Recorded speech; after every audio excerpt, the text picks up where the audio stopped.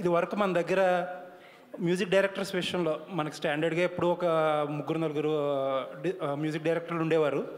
ఎప్పుడన్నా film makers బయట నుంచి వేరే లాంగ్వేజెస్ నుంచి ఒక చేంజ్ కోసం తీసుకొచ్చేవారు.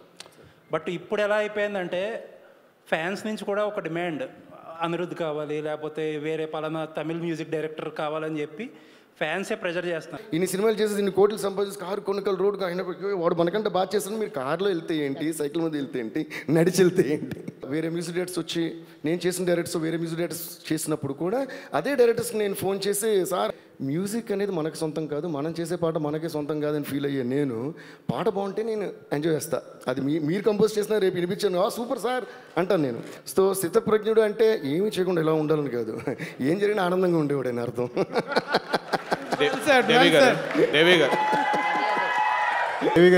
సోషల్ మీడియా పెరిగిన తర్వాత సోషల్ మీడియా పెరిగిన తర్వాత కాంపిటీషన్ అనేది చాలా టఫ్ అయిందండి. అంటే చిన్న చిన్న సాంగ్స్ కూడా, అంటే లోకల్గా చేసే వాళ్ళ సాంగ్స్ కూడా మిలియన్స్ వ్యూస్ వెళ్తున్నాయి. ఇటువంటప్పుడు మనం ఆడియన్స్ని మెప్పించడం అనేది చాలా టఫ్ టాస్క్ అవుతుంది. సో దీన్ని మీరు ఎలా తీసుకుంటున్నారు ప్రతి సినిమాకి? So that's again a good question sir. So ఇప్పటివరకు నా పాట ఏ పాటకి ఎన్ని వ్యూస్ వచ్చినాయో నాకు నిజంగానే తెలియదు సార్. ఓకే, ఎందుకు అది చాలా గర్వంగా చెప్తున్నానంటే ఇప్పటివరకు ఏది కూడా నా పాట అని నేను ఫీల్ అవ్వలేదు. ఎందుకంటే ఒక పాట ఎందుకు పుడుతుందో మనకు కూడా తెలియదు కాబట్టి. నిజంగా రేపు నేను చేయబోయే పాట ఈ రేంజ్కి వెళ్తుంది అని చెప్పగలిగేంత గొప్పోళ్ళు మనం అయితే అప్పుడు ఇంక లైఫ్లో థ్రిల్లే ఉండదు. అంత గొప్ప లోకంలో లేరు కూడా. సో అది మనకి తెలియనప్పుడు అది హిట్ అయిన తర్వాత ఇది నాదని, అదేమి అవ్వకపోతే దాని గురించి మాట్లాడకుండా ఉండడంలో పెద్ద థ్రిల్లు లేదు, దాంట్లో నిజము లేదు. కాబట్టి ఒక పాట చేసినప్పుడు మనకు ఒక ఆనందం వస్తుంది కదా. ప్రతి పాటకు పర్పస్ ఉంది. ఇప్పుడు ఒక పాట బాధ పెట్టాలి అంటే, ఒక పాట కంట్లో నీళ్ళు తిప్పేలాంటి పాట కావాలి అన్నారు అనుకోండి, కానీ ఆ పాట వింటే నవ్వు వస్తుంది అనుకోండి, అంటే మనం తప్పు పాట చేసినట్టు. ఓకే, ఒక పాట వింటే డాన్స్ చేయాలి కానీ ఆ పాట వింటే బోర్ కొడుతుంది, అప్పుడు మనం తప్పు పాట చేసినట్టు. సో ఏ పాట తప్పు కాదు, రైటు కాదు. It is suppose to be placed in the right most the right most positioning ఉండాలి దానికి, సినిమాలో కానీ ఎక్కడైనా కానీ. సో అందుకనే అంటే I always give the credit of the success to the entire team that makes a movie. Director కానీ, producers కానీ, యాక్టర్స్, ముఖ్యంగా హీరో కానీ హీరోయిన్ కానీ, అందరు కొరియోగ్రాఫర్స్ కానీ అందరూ. సో ఒక్కొక్కసారి ఒక స్టెప్ వాళ్ళు హిట్ అవ్వచ్చు, ఒక్కొక్కసారి హీరో చేసే డాన్స్ వాళ్ళు హిట్ అవ్వచ్చు, ఒక్కొక్కసారి పాట వాళ్ళు హిట్ అవ్వచ్చు. సో అందుకని నేను వ్యూస్ని ఎప్పుడు పట్టించుకోను. నేను పుష్పవన్ జరిగేప్పుడు ప్రెస్ మీట్లో కూడా ఒకసారి చెప్పాను, వ్యూస్ కంటే కూడా కొన్ని ఇయర్స్ తర్వాత మన న్యూస్లో ఉంటే అదే సక్సెస్ అని నా ఫీలింగ్. సో అంటే కొన్ని ఇయర్స్ తర్వాత పాట మాత్రం ఎంజాయ్ చేస్తున్నాను అనుకోండి, అది నిజంగా ఆ క్రెడిట్ కంపోజ్ చేసిన కంపోజర్కి వస్తుంది నా ఫీలింగ్. బికాస్ అసలు అప్పటికి అన్నీ మర్చిపోతాం మనం. ఆ పాటనే ఎంజాయ్ చేస్తున్నామంటే అప్పుడు కూడా ఏంటి, అది ఎవరు కంపోజ్ చేసి ఎవరు రాశారు, అసలు పాట ఎందుకు వచ్చింది. సో ఎప్పుడు కూడా క్రెడిట్ అందరికీ వెళ్తుందండి. సో మా డాడీ ఎప్పుడు నా గురించి ఒక మాట అనేవాడు, చిన్నప్పటి నుంచి ఒక మాట అనేవాడు, వీడు ఒక స్థితప్రజ్ఞుడు అనేవారు. నాకు అర్థం కాలే, స్థితప్రజ్ఞుడు ఏంటి, తిట్టారా అన్న. లేదురా కృష్ణుడు అలా అంటారు అన్నారు. అంటే ఏంటి మీనింగ్ అంటే పెద్ద దేనికి షేక్ అవ్వడు, దేనికి ఎగ్జైట్ అవ్వడు అనేది. అది నాకు ఐ థింక్ మా గురువు వల్ల, మా డాడీ వల్ల, మా మమ్మీ వల్ల, I don't know why, but I'm glad that I got that quality. So I enjoy the process of making music and I always hear music in my head. There is always a song playing. అది ఏదో ఒకటి play అవుతూనే ఉంటుంది. So నా enjoyment అంటే ఏంటి తెలుసా, మైండ్లో ప్లే అయ్యే సాంగ్ని ఎప్పుడెప్పుడు అది రికార్డ్ చేసి లోకానికి అంతా వినిపించాలా అనేదే సరదా. అది వన్స్ వినిపించేసి మీరు ఎంజాయ్ చేస్తుంది, then I go of on to the next song. So ఈ సాంగ్ మనం ఎంజాయ్ చేసిన తర్వాత అది ఎంతవరకు రీచ్ అయింది, ఎంత పెద్ద హిట్ అయినది అనేది దానికి కంపోజ్ చేసిన వాడికి సంబంధమే లేదు యాక్చువల్గా. సో కానీ దాన్ని మించి కూడా అవార్డ్స్ ఇస్తున్నారంటే అది నిజంగా మా అదృష్టం అంతే. So thanks. దేవి ఇక్కడ సార్, తారక్ ఎన్టీవీ. అయితే యాక్చువల్గా ఎంతప్పుడు మీరు స్థితప్రజ్ఞుడు అన్నారు, బట్ మాకు చూస్తేనేమో స్టేజ్ మీద ఉన్న ఎక్కడ ఉన్న లైవ్ కరెంట్ వైర్ లాగా తిరుగుతూనే ఉంటారు మీరు, ఎక్కడ కూడా ఒక దగ్గర ఎక్కడ ఉండరు యాక్చువల్గా. సో మరి మీరు ఓన్లీ పాటలే కాదు, డ్యాన్స్ కూడా దుమ్ము రేపుతారు. మరి ఈ స్టేజ్ మీద మీరు ఒక్కళ్ళైనా ఇంకెవరన్నా వేరే సర్ప్రైజ్ ఏమైనా ఉండబోతుందా డ్యాన్స్ పరంగా? డాన్స్ పరంగా చాలా సర్ప్రైజెస్ ఉన్నాయి మీకు, అండ్ సింగర్స్ పరంగా కూడా చాలా సర్ప్రైజెస్ ఉన్నాయి. అదే అంటే వాళ్ళందరికీ కూడా ఒక రెస్పెక్ట్ ఉండాలి, ఇవ్వాలి, ఒక ఇంపార్టెన్స్ ఉండాలి. కాబట్టి రేపు కానీ ఎల్లుండి కానీ we are going to release all that in a dedicated promo for them అన్నమాట. అది సార్. దేవి గారు. అయితే మీ కాన్సర్ట్స్కి టికెట్స్ సేల్ అవడం అనేది పెద్ద విషయం కాదు బేసిక్గా. బట్ ఈ కాన్సర్ట్కి వచ్చేసరికి ఇండియాలో ఫస్ట్ కాన్సర్ట్ కాబట్టి సో మరి మీకు బయట నుంచి చాలా కాల్స్ ఇవి హెవీగా ఉందా? పాసెస్ కావాలి, అవి కావాలి, ఇవి కావాలి. అదే అంటే నాకు చాలా చాలా చాలా అది నాకు ఆనందం వేసింది. అంటే అడిగే వాళ్ళందరూ కూడా పెద్ద పెద్ద వాళ్ళు మాట. Like I don't want to reveal the names but then it is so surprising that అదే అంటున్నా. అంటే మనం ప్రేమ సంపాదించుకున్నాం అని ఫీల్ అయ్యా. అంటే ఈగో లేకుండా అరే మీ షోకి రావాలి, ఎక్కడే నాకు ఇక్కడ మా వైఫ్ నన్ను అడుగుతుంది, మా పిల్లలు అడుగుతున్నారు వాళ్ళు అని అడిగినప్పుడు నాకు ఒక ఫ్యామిలీ ఫంక్షన్ జరగబోతుందా అనేది ఫస్ట్ మేము కూడా నేను ఎలా ఫీల్ అంటే అందరినీ ఇప్పుడు ఇన్వైట్ చేస్తే ఇబ్బంది పెట్టినట్టు ఉంటుంది. అది నాకు ఫీలింగ్ ఉంటుంది ఇప్పుడు కూడా. అంటే ఇది మన షో ఇది కదా, నా షో గురించి చూసి ఎంజాయ్ అంటే అది ఇబ్బంది పెట్టినట్టు ఉంటుందేమో నాకు ఫీలింగ్. బట్ ఆ ఒక పాయింట్ తర్వాత అది దాటేసి when I started getting calls and అరే నీ షో ఫిల్మ్ జరుగుతుంది కదా, ఎక్కడ నేను వచ్చేస్తున్నా అనేటప్పుడు నాకు ఎంత ఆనందం వచ్చిందంటే అప్పుడు అమ్మో ఇంకా ఆల్రెడీ బాగా చేయాలి, ఇంకా బాగా చేయాలనే ఫీలింగ్ వచ్చింది. సో వాట్ గేవ్ ఇప్పుడు నా ఫేస్ మీద చూసే ఆనందం కానీ స్మైల్ కానీ నాకు ఎక్కువ ఎప్పుడైందంటే when everybody you know lot of people made so many calls I could only here there love for me. అరే దేవి న్యూ షో అంటే మేము రాకుండా ఉంటామా, ఎప్పుడు వచ్చేస్తాం అని. So that made me feel really so happy. Yeah last question sir. యాక్చువల్గా first half of Pushpa 2 is locked అని చెప్పేసి మొన్న ఒక న్యూస్ వచ్చింది. యాక్చువల్గా sorry first half of Pushpa 2 is locked అని ఒక న్యూస్ వచ్చింది. అయితే పుష్ప ఫస్ట్ పార్ట్ వచ్చినప్పుడు ఒక చిన్న కంప్లైంట్ ఏంటంటే సాంగ్స్ అన్ని దుమ్మురేపేసి ఆర్ఆర్ పరంగా ఒక చిన్న ఇది ఉందని. మరి పుష్ప 2 ఆర్ఆర్ ఎలా ఉండబోతుంది? బన్నీ గారితో మొన్న వచ్చిన లాస్ట్ టీజర్ అయితే దుమ్మురేపేశారు. సో పుష్ప 2 ఆర్ఆర్ ఎలా ఉండబోతుంది? అస్సలు తగ్గేదిలే అన్నట్టు ఉండబోతుంది.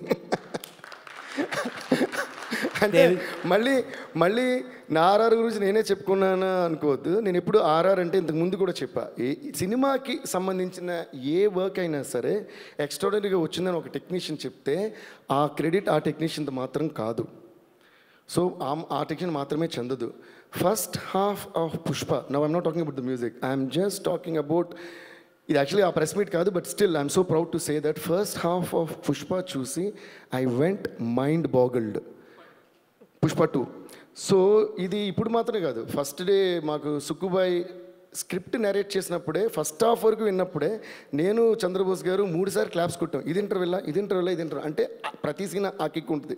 దాని తర్వాత సినిమా చూసిన తర్వాత the way సుక్కుబాయ్ wrote the script, the way సుక్కుబాయ్ made the movie and the way my dear friend Bunny are icon star Allu Arjun rocked it with his magic and it is next level movie Pushpa 2. ఇది నేనే చెప్పేస్తున్నా, first హాఫ్కే next level movie. దేవి గారు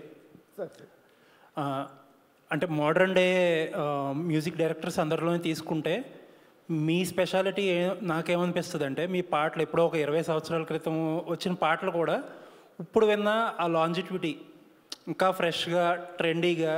అంటే ఇప్పుడు ఈ మధ్యన సినిమాల్లో చాలా సినిమాల్లో వచ్చే పాటలు ఏంటంటే ఆ వారం 2 వారాలు అయిపోయాక కొంచెం బోర్ వస్తుంది. బట్ మీ ఒక 20 years బ్యాక్ పాటలు ఇప్పుడు కూడా విన్నా ఫ్రెష్గా స్టిల్ ట్రెండీగా ఉంటాయి. అందుకే we like you so much. Thank you sir, that's a great compliment. Thank you sir. And ఇంకొక విషయానికి వస్తే ఇది వరకు మన దగ్గర మ్యూజిక్ డైరెక్టర్స్ విషయంలో మనకి స్టాండర్డ్గా ఎప్పుడు ఒక 3-4 మ్యూజిక్ డైరెక్టర్లు ఉండేవారు. ఎప్పుడన్నా ఫిల్మ్ మేకర్స్ బయట నుంచి వేరే లాంగ్వేజెస్ నుంచి ఒక చేంజ్ కోసం తీసుకొచ్చేవారు.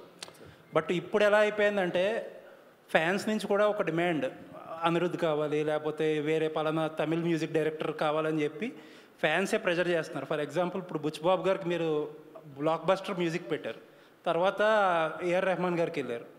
ఈ తమిళ్ మ్యూజిక్ డైరెక్టర్స్ అనిరుద్ధిని తీసుకురావమని ఫ్యాన్స్లోకి రావడం, ఈ ట్రెండ్ని ఎలా చూస్తున్నారు మీరు? చాలా మంచి ట్రెండ్ అని చూస్తున్నాను నేనైతే. ఎందుకంటే నేను అన్నాను కదా అందరూ మనకి ఇన్స్పిరేషనే. సో ఇందులో తప్పేం లేదని ఇది నా ఫీలింగ్. బికాస్ మరి నేను కూడా వెళ్ళి చాలా తమిళ సినిమాలు చేశాను కదా, అప్పుడు మరి నన్ను అక్కడ తీసుకెళ్ళారు, నేను వెళ్ళి హిందీ ఫిల్మ్స్ చేశాను. సో అందరూ అన్నీ చేయడం వల్ల దేర్ విల్ బి నావెల్టీ, డెఫినెట్గా ఒక కొత్తదనం వస్తుంది. So I think and basic line ఏంటంటే music has no language. First of all యాక్చువల్గా ఎవరన్నా బౌండరీస్ క్రాస్, సుక్కుబాయ్ ఎప్పుడు అంటారు నాతో మాట, ఎవరన్నా బౌండరీస్ క్రాస్ చేసి వెళ్ళగలరంటే ఆ ఆపర్చునిటీ ఫస్ట్ ఎక్కువ మ్యూజిక్ డైరెక్టర్కే ఉంది అంటారు. ఎందుకంటే ఫర్ సింగర్స్ అన్న అనుకోండి వాళ్ళకి లాంగ్వేజ్ చేయాలి పాడాలంటే, అలాగే యాక్టర్స్ కానీ డైరెక్టర్స్ కానీ రైటర్స్ కానీ ఇప్పుడు అందరికీ లాంగ్వేజ్ బ్యారియర్ ఉంటుంది. మ్యూజిక్ డైరెక్టర్ ఒక్కడికే యాక్చువల్గా లాంగ్వేజ్ బ్యారియర్ ఉండదు. ఎక్కడికి వెళ్ళినా మేము చేసేది మ్యూజికే, దానికి ఏ లాంగ్వేజ్ కావాలంటే ఆ లాంగ్వేజ్ రాసుకోవచ్చు. బట్ ఆ లాంగ్వేజ్ పట్ల ఒక అవగాహన ఉంటే ఏంటంటే ఆ నేటివిటీకి ఏది కరెక్ట్గా ఉంటుందో ఆ పాట అడ్రస్ లేకుండా పోకుండా దానికి ఒక అడ్రస్ ఫైండ్ చేయడానికి we should have little hold on that language. Like the classic example of that is Pushpa 1 కానీ 2 కానీ. అండ్ ఈవెన్ ఇంతకుముందు నేను చేసిన సింగం అంటే యముడు, అవి కూడా బైలింగ్వల్ నేను చేసినప్పుడు కూడా I to SIT separately with the Telugu lyricists, separately with the Tamil lyricists. So దాని కాన్సెప్ట్ ఏదైనా కాకుండా ఆ ట్యూన్కి ఏది బాగా మ్యాచ్ అవుద్ది అనేది మనకి లాంగ్వేజ్ తెలిసిన బాగా వస్తుందండి.